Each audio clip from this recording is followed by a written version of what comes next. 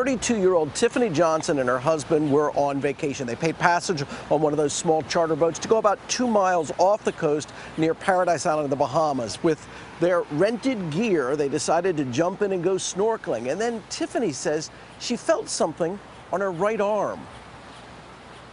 And it didn't hurt. It honestly felt like I had bumped into something.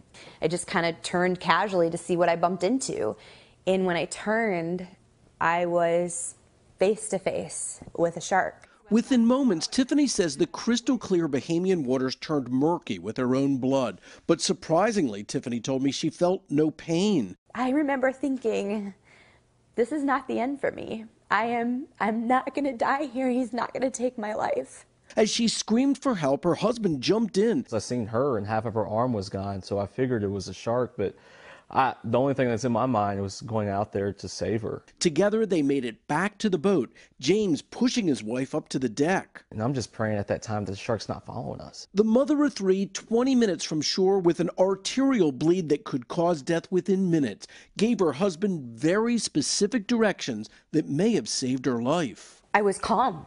And I told him, go get something, go get a towel. I have to wrap it up. For her to be able to keep, her calm during that whole time, I've never seen anything like it. I closed my eyes and I just began to pray hardcore prayers. Remarkably, still conscious, Tiffany made it to the hospital in Nassau for surgery.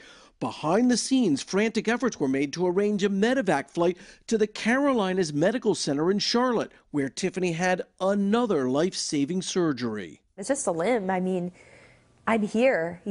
He has me as his wife. My kids have me as a mother, and I have my family, and I'm alive. So I'm grateful for that, for sure. As calm as she was during our interview, her husband says that's exactly the way she was when she was attacked by the shark. He is convinced that he knows her well. That's not a case of her being in shock. It's just the way she is.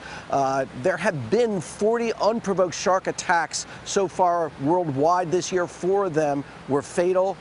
She's very lucky to be alive, guys. Wow. Okay, wow. What an attitude. That's remarkable to hear her.